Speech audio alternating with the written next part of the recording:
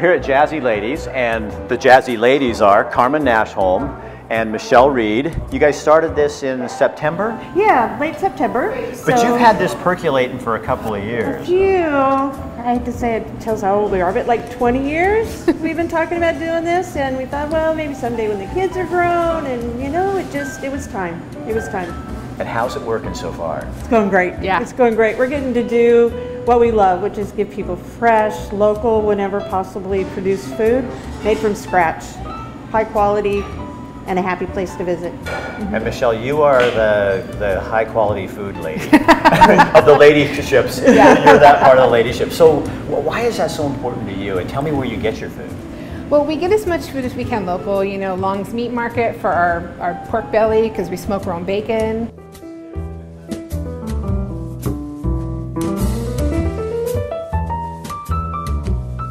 You know, we use Camas Valley Mills flours and grains for our breads. Yeah.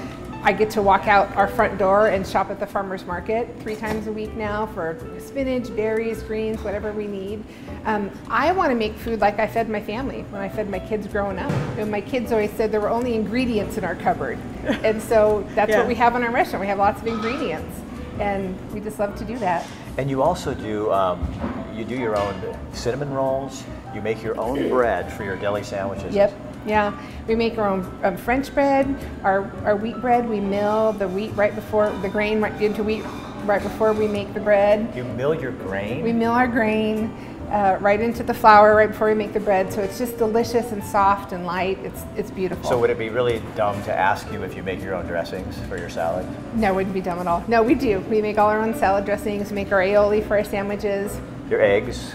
Our eggs are local from a farm down in Cresswell called Tangled Orchard. And they're free-range eggs, organic, non-GMO, soy-free feed. I mean, she just takes beautiful care of her chickens.